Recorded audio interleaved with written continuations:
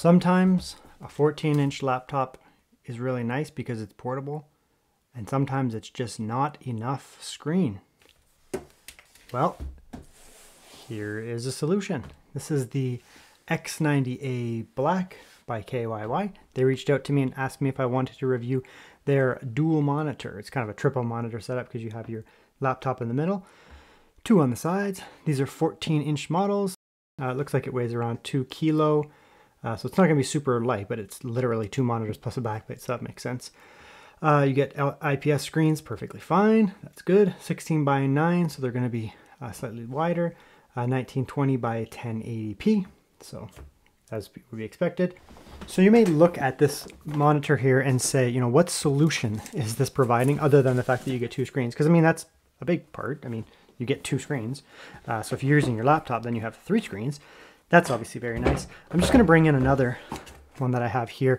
It's a nice little screen and everything, but there's a major flaw with this here. So one of the things that I find with these type monitors here, they basically, you know, they come with a folio, they fold out, whatever, is a lot of the time you're going to have issues with setting it up, right? So this one here, it's just a floppy little thing like that, right? So it does kind of just fall over, right? I have to kind of get it to stay. It will slide.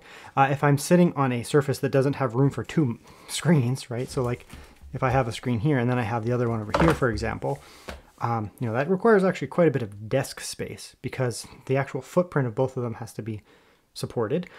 If I have any angle on my couch or something like that, that doesn't work obviously because where am I going to put it, right? This is on my lap.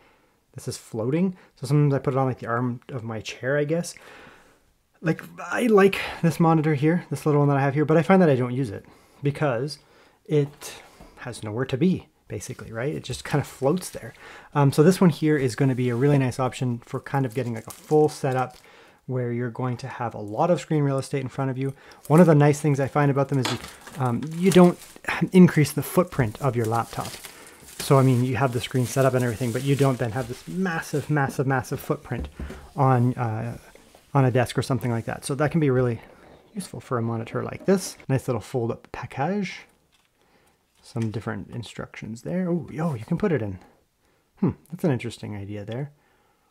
Triangle mode, I guess, if you have other people sitting around a table. That's actually a pretty good idea. I never even thought about that. If you have people sitting around a table, like you're on that screen, you can have them watching what you're doing without having to lean over your shoulder. It's kind of neat. And of course, portrait mode, I actually have to test those out. That's a really good idea. So you get your connectors. That's your USB, I guess, for drivers if it doesn't go automatically. Power, it says if needed, you can hook up power.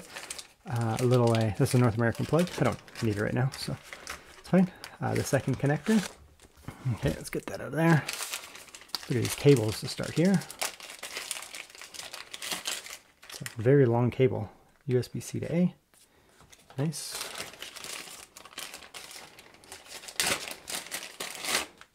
That's USB-C or C to A, and then of course you have the adapter for conversion, and then you have your driver thing.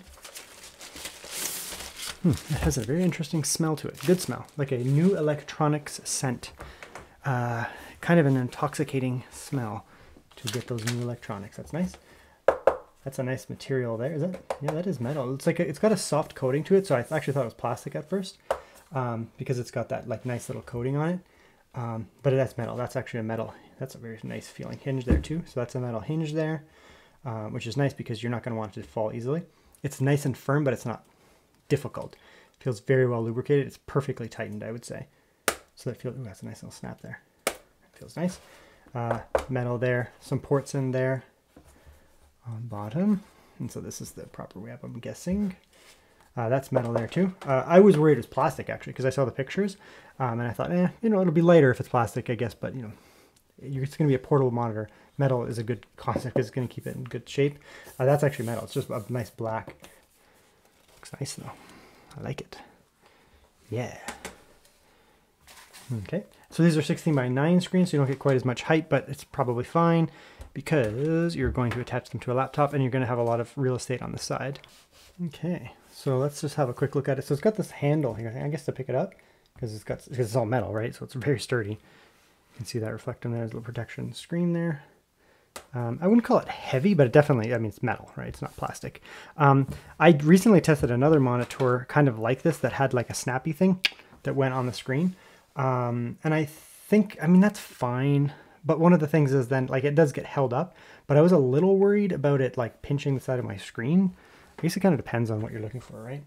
This one here has the kickstand on the back, right? That really sturdy kickstand. So it's just a different, probably good.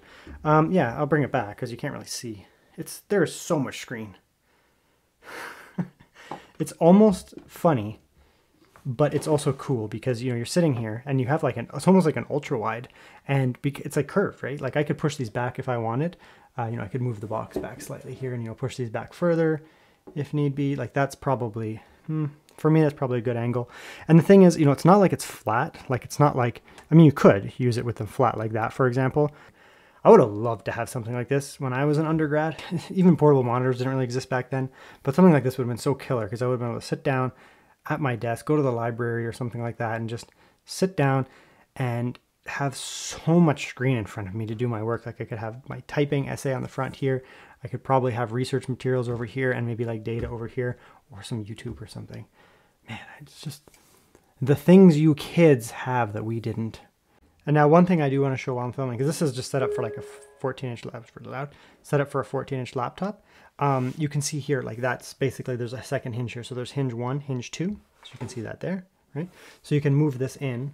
It was kind of like this for the first one where it was like that, right? Kind of just, the laptop was kicking it inside there, right? So now, you know, that wouldn't have been enough. That would have been hitting the side there. So now what you do is, I guess you move it out like this here. Yeah, this is like that. Open it up to the width that I want, and then you open up your 16-inch laptop, and it's the same idea, right? Now I just have more screen. If this one works. Burp. Oh, okay. Oh, this is cool. All right, I didn't know that. They actually run power through these ports here. Okay. So I've tested some of these where it's like monitor 1 has to plug in, monitor 2 has to plug in, so you actually have dual plugs. This one, it actually runs off of that. Is there something in here? Oh, okay, it found it. Okay, well that's that then. Can I just take it out now? I guess I just plugged it in. I didn't install anything. Awesome. Oops, they're in the wrong order now. So I'm guessing that's one. Isn't that cool? Okay, so just to prove my point of what I was talking about before, we're gonna kill the power here. All right. Kill the power. We wait. Windows figured it out, and my laptop said, oh, it's okay. I supply power on my own, right? So if you have a laptop that doesn't supply power over USB-C, only data, only display, then you have to plug that into the wall. I'd say like most laptops these days, if they're newer laptops, will have display and power because portable monitors are becoming more popular. So nowadays, typically what happens is you do have display and power over USB-C. But if you're using an older laptop, sometimes you don't, and then you can just plug that into the wall. But for the rest of the video, I'm not going to do that because my laptops don't have that issue. All kinds of settings. So brightness, we'll do that first. Brightness is turned way down. Oop, I don't know what I'm doing. Brightness, turn it way up because this is a bright screen. Oh, these are going to get really bright. Okay. What else we got in here? sRGB mode? Game mode? There's all kinds of stuff. Okay, so let's come in here and we'll go temperature. Oh, you can make it like cool, warm thing. Eco mode, standard, movie, photo. What's that going to do? Oh, okay, that makes the saturation go up. Oh, okay. Yeah, I'd say game mode actually looks more like this screen. So we're going to go game mode on this one here. Okay, we'll do one more laptop here. I'm just kind of curious as to, like, you know, you plug this thing in and then you plug in the USB and it just immediately detects it, which is interesting. Let's go like that there. Yeah, so I mean, you can use this driver in here. It looks like Windows will just find it automatically. Windows 11 at least will just find it. So, but if you can't, you can use the little driver thing there. That's cool. Yeah, that looks pretty good. I don't know, what else can we test now? You can see here that right now, I guess I call it scaling, is a little bit low because this is a high resolution screen in the middle, not 1080p, it's 1600p. You can come in here and, for example, you can change the scaling. You know, it's 150. You can say, well, maybe 125. Right, that looks good. And what? If you hold menu, it shuts off one of the screens? Hold on a second. I just figured something out. So if you hold menu, so like if you have power, it kills power to the whole thing. But I think if you hold menu, it just kills one of them. If you hold it though. Yeah, kills off one. That's cool. Because maybe you only want one screen, so then you can fold one back behind or something. But we'll test that in a minute, so that looks good. Okay, so what we're gonna do here is we'll bring up this, I guess this screen here. It's looking pretty good. I think the only spot that this doesn't have like full color range is red, because this is 100% DCIP. This looks like it's probably in the sRGB color space. The green's looking pretty good. Purple's looking good. This is a high resolution screen, but otherwise it's pretty good.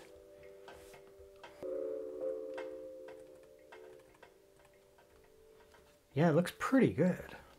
This is an incredibly high level screen, by the way, so it's not a very fair comparison here. And that's, I mean, the fact that they're even comparable means this screen's decent. All right, blue's looking good. This is a 3.2K screen, very high resolution, 100% DCIP kind of creator screen. I think the only place that this is really not going to be, you know, super into the color space is red. Typically when you're in the sRGB color space versus DCIP, it's usually the reds where you could notice that. And this has a little bit more of a vibrant red.